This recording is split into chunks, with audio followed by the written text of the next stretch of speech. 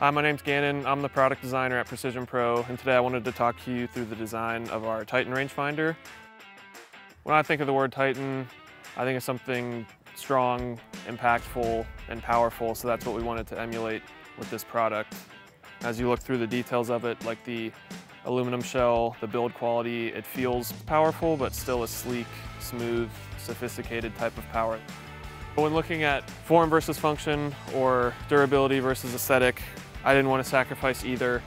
We just wanted to make sure that we capitalized on building the best product possible for people and providing the best user experience. So with the Titan, the design is in the details. It's a simple, sleek product, but it provides all the function, performance you need. I spent thousands of hours designing it. At the start of the project, we strip everything away. It starts at its very basic form and then slowly add things that are needed. And we've tested that countless times through various 3D prints, just testing how we break up the product with part lines, overmold like the Titan has, even the magnet placement.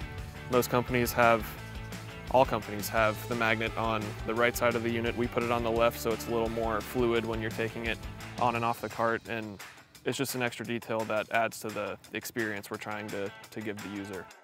We had to add rubber gaskets all over the unit just to protect it from water getting inside. So needing a rubber gasket around the front, why not have the rubber poke through a little bit, because that can give you sort of a soft set down feature. Also, when it's on a flat surface, it has a sort of levitating effect with the shadow under it. The NX10 feels great, but you pick up the Titan and you feel that it's built a little more solid.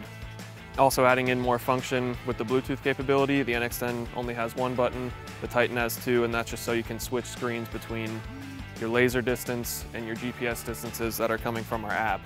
As a product designer, I wanted to create something that helps you lower your scores on the course, and also something that looks good, feels good, and lets you have more fun playing golf.